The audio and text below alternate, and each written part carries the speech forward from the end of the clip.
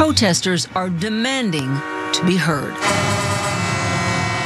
All day long and at all hours of the night, those with the so-called Freedom Convoy say they're staying put.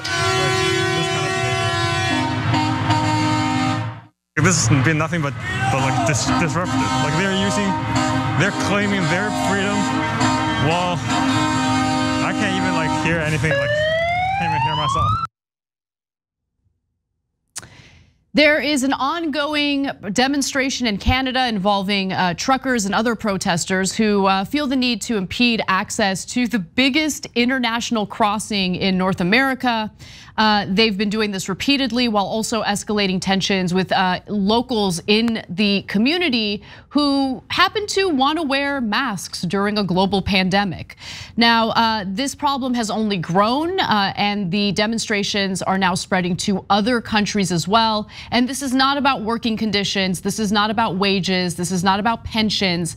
This is specifically about people who don't want to get vaccinated, who don't want to follow safety precautions during an ongoing pandemic. And while I'm certainly empathetic to those who are feeling fatigued in regard to this coronavirus pandemic, there's also the need to ensure that we're not only protecting ourselves, protecting our communities, because this is a contagious virus. And as we've experienced with multiple COVID spikes, unvaccinated individuals end up filling hospital beds. And as a result, hospitals end up turning others with other ailments away. It is a public health concern, but not for these individuals. Now, keep in mind that Canada is doing a lot better than the United States in regard to vaccinations. Over 80% of Canadians are vaccinated, right? In the United States, the number's lower, unfortunately. However, for those who don't want to get vaccinated, including these truckers, they're trying to make a point, and they're doing it in pretty vicious ways, including honking their horns simultaneously. So people living in communities like Ottawa, for instance, are unable to sleep. Now, in Ottawa on Tuesday, for instance, several hundred trucks continue to paralyze the city center, but the nonstop honking of previous days appeared to have subsided. Reports on local radio in Ottawa said residents were able to keep undisturbed or sleep undisturbed for the first time in over a week. But many businesses have been shuttered during the protests, losing tens of millions of dollars. That's because these truckers are blocking the roads, which is of course terrible for the businesses. Also pretty terrible for people who are trying to get to the hospital, any type of emergency vehicle. So something to think about, but apparently the health and safety of others isn't something that these individuals seem to care too much about. Now, the protest has been spreading and now there is some organizing happening in the United States to encourage people to engage in their own blockade. While smaller than the protests that have buffeted the core of Ottawa, Canada's capital, the new protest targets the Ambassador's Bridge to Detroit. The bridge is a vital link for the automobile industry, which relies on a constant shuttling of parts and components across the border to keep factories humming in Ontario and the Midwestern United States. So that's of course gonna hurt auto workers here in the United States. It'll also hurt anyone who's looking to purchase a vehicle. Prices were already inflated and incredibly high, and the problem is only gonna be exacerbated by this. More than 40,000 commuters, by the way, commuters, tourists, and truck drivers cross the Ambassador Bridge each day. Flavio Volpe, the president of the Auto Parts Manufacturers Association, a Canadian trade group, said that about $300 million in goods cross the bridge daily, with about 100 million of that related to the auto industry. And unfortunately, police have had a very difficult time keeping control of this situation. I just want to go to this video where police explain just how dire this situation really has been. Ottawa police say they have learned much in the past week, especially after reports of assaults, intimidation, and allegations of hate speech and symbols. Our goal is to end the demonstration. To try and do that, they have called in more reinforcements, moving to what they call a surge and contain strategy. But the police chief warns, this remains, as it was from the beginning, an increasingly volatile and increasingly dangerous demonstration. And it is spreading. like a contagion itself, right across the country. A handful of protests now, including a border blockade between Alberta and Montana. And now Canada's largest city, Toronto, closing a large section in front of the provincial legislature this weekend as truckers descend. And more worrying, closing off the adjacent Hospital Row, where exhausted healthcare workers carry on battling COVID. And so people living in the community are frustrated. Many Ottawa residents, for instance, feel terrorized in their own homes and are angry that protesters were allowed to settle in, blocking streets, surrounding their ear-splitting horns or sounding their ear-splitting horns in the middle of the night, and in some cases intimidating residents for things like wearing masks. Because these people are totally for freedom, and they just want to encroach on your freedom to wear a mask just to keep yourself and others safe during this pandemic. Joining us now is a resident of Canada and also a good friend of the show, David Dole. He is the host and founder of the Rational National, and I'm very happy to invite him on the show right now. So David, thank you for joining us. Thanks for having me. So I want to talk a little bit about the people behind the scenes that are supporting this, funding this, and encouraging this, because I think that there is this misconception in regard to, oh, well, this is a workers' strike, and these are people who are really standing up for themselves. But this couldn't be further than the truth. This definitely has a right-wing bent to it. So can you talk about that a little bit? Yeah, and it's important to separate the people that think they're supporting this because they're supporting the truckers versus what this convoy actually is. So first of all, to be clear, about 90% of truckers are vaccinated. They support the mandates. As the vast majority of people in Canada support vax mandates for hospital workers, for people that work in schools. So that aspect of it is definitely a fringe of individuals. But on top of that, what's important to point out is what they are not discussing. So this convoy, while claiming to stand up for the working class, 17% of federally regulated employees work in trucking, yet they make up about 80% of labor standards violations between 2006 and 2018, which includes things like wage theft, like misclassifying employees as contractors to skirt regulators. So these are actual working class issues that could be raised in a convoy like this if it was about the working class truckers. But in reality, what you are seeing, the minority that are there, most of them are the actual owners of these companies that mistreat their workers. So by this idea of twisting it around and acting like this is a working class uprising, when the vast majority of the working class people support vaccines, support mandates, as well as the truckers do, is just absurd.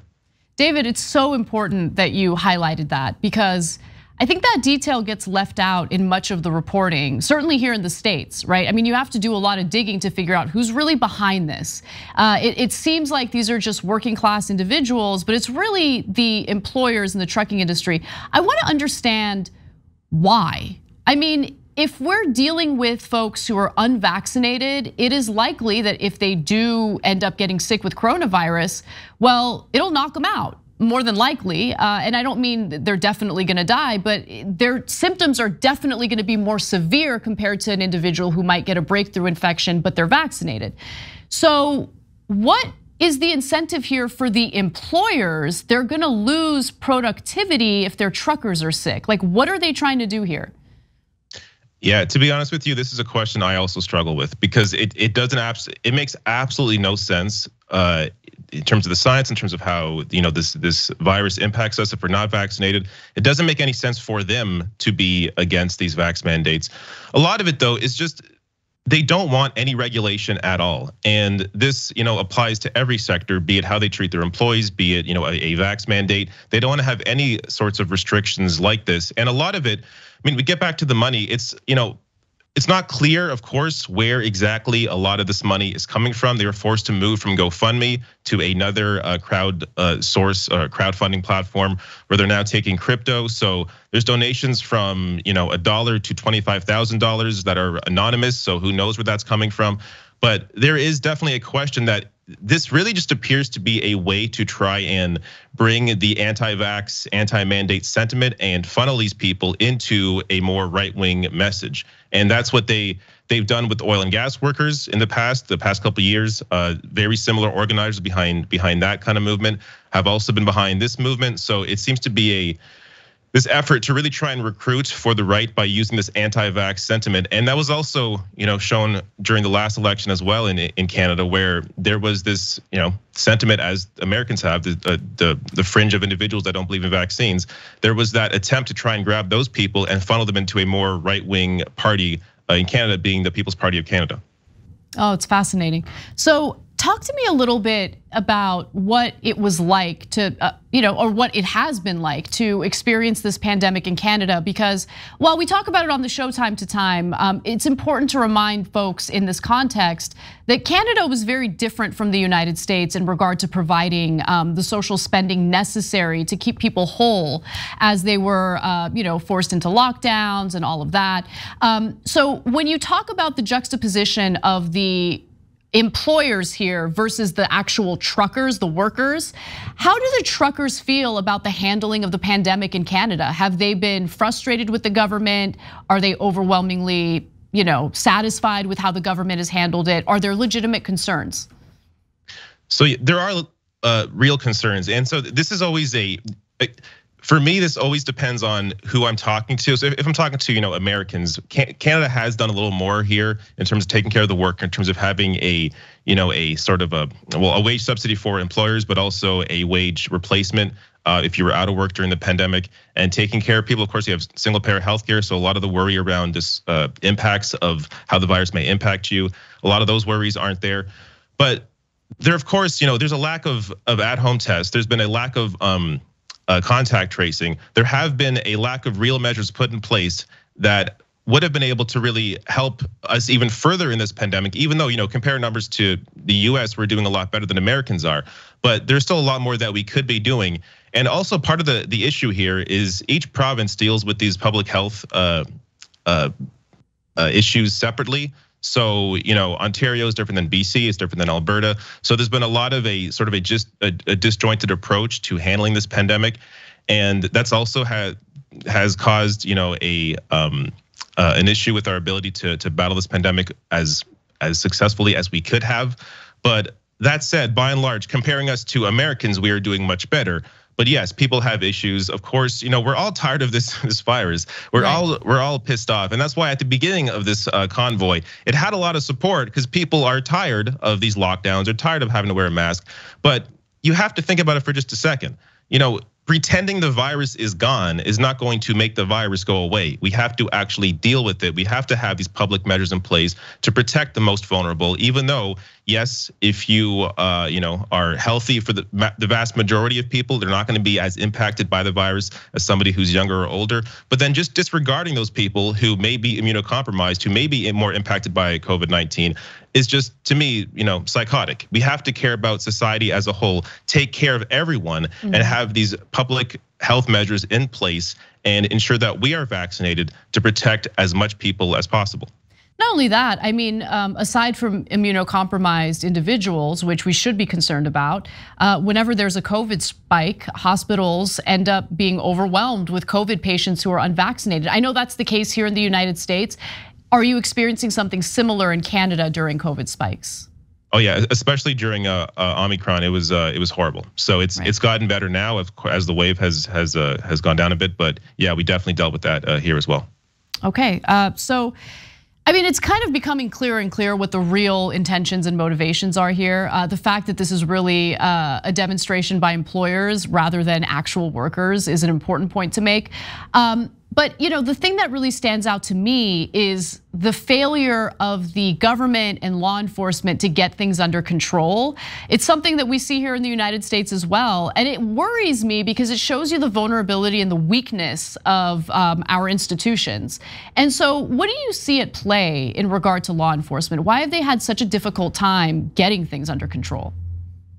Honestly, because they're not Indigenous protesters, they're not Black Lives Matter, they're not environmentalists, so it's not as much of an issue for them as if it were, one of those groups. That ultimately is the problem here. But again, that doesn't mean, This is an issue I struggle with as well, because I don't want to encourage the police to go out there, and knock some skulls. So we have to have a sort of approach here that makes sense. But it's just to point out the hypocrisy where, if Indigenous protesters were in Ottawa for a week honking their horn, like this would have been over in 12 hours. The police would have been out there, would have arrested everybody.